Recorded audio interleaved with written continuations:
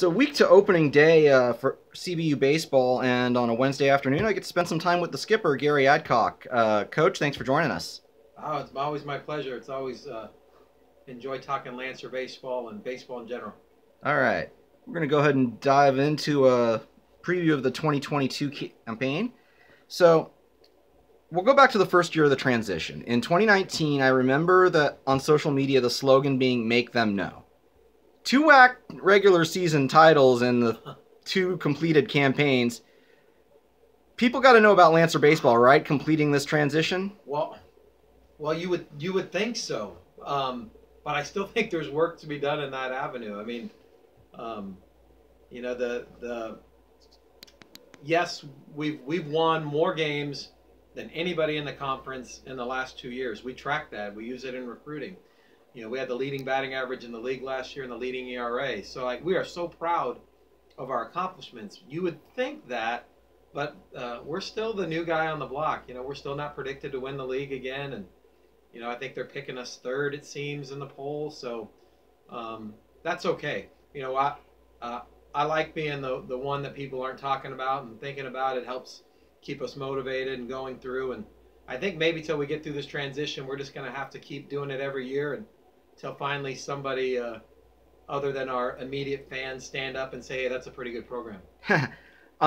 Has this, the start in Division I changed the kind of kids you've had access to on the recruiting trail that you otherwise maybe wouldn't?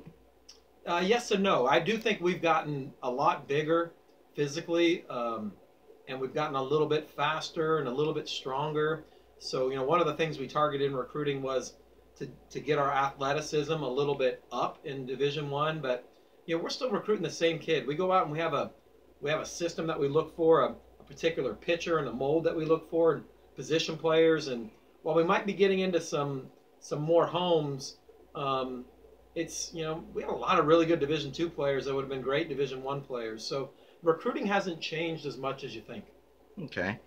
So WAC play is going to get here real quick. You got 7 games before that GCU series to start out. That's a tough test to start out with just that few number of games. How hard is it to settle some of these roster battles that you're having with so few preseason games? Yeah, I mean, I haven't hid the fact I'm not a fan of starting league that soon, especially when you're losing about, I think we had 64% of our innings gone and the middle of our order gone. So it does present a problem with who you go to in the 7th inning. Do you have enough games under your belt to know what your starting pitcher should be on a Friday night? But you know what? Grand Canyon's in that same dilemma. So, we can't control that. All we can do is try to prepare for that. But it has made a very, very competitive practice session. The amount of jobs and innings open.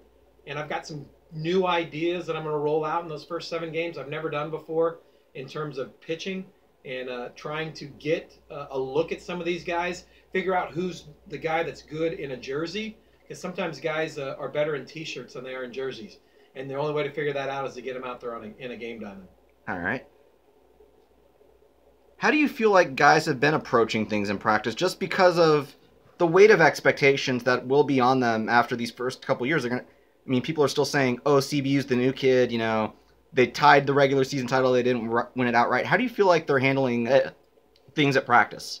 I think we're excited to play again, just to get out there and compete. And, we get to go to some new places, Texas Tech and Air Force, and we get to play at Blair Field and Long Beach State, and get to play UW again at Washington. So there's enough excitement in there.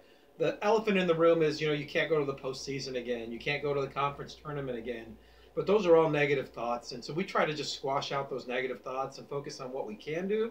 And that's compete for another WAC title and have a great non-conference schedule with the UNLVs and the Hawaiis of the world as well. And that's really all we can control. And until we get through this transition, our goal remains the same. Let's try to win a WAC title. The schedule wasn't affected last year by COVID. Are you guys at all worried about having to juggle some of these midweek out-of-conference series to make up WAC series, or how is the WAC handling that in baseball if it would occur? Yeah, well, we played 4 games in the WAC last year on the weekend. Now we're back down to 3, and we had that midweek. So all those schools I mentioned that we had in the midweeks present a new challenge. It's something we didn't do last year. We just played on the weekend and had a week to prepare for the next opponent. Now you're looking at, playing a weekend series and then maybe traveling to, Vegas to play UNLV on a Tuesday or Bakersfield on a Tuesday. That'll present a different set of problems with travel in this class and making sure pitching and everybody stays healthy. So that's normal in Division I baseball. So they better get used to it because that's what it's going to be, this year and beyond. Okay. So, do you like the divisional play format, or would you rather have a chance to see the Texas schools? Hopefully, I don't get in trouble for this. I don't like it at all. I despise it. It's not my favorite. I want to, be able to play everybody in the league. I think those teams that we brought in will be good for baseball. Could help the WAC, maybe even turn into a two-bid conference league. I think there are plans in the mix to include those in other sports, including baseball. So I anxiously await to see those plans where we can, play a quality opponent like Sam Houston State or Abilene Christian. But, it goes back to, I go full circle. I have no control over that schedule. I play the one put in front of me. Doesn't matter what my opinion is. I just got to have the team ready to play on opening day. We talk about this being the final year of the transition. When the record book is sealed on the transition, folks like myself remember the numbers. What will you remember most about this 4-year period, the final transition of CEBU baseball? Oh man, I remember the guys that helped us pave the way into the opportunity to be a Division I playoff contender.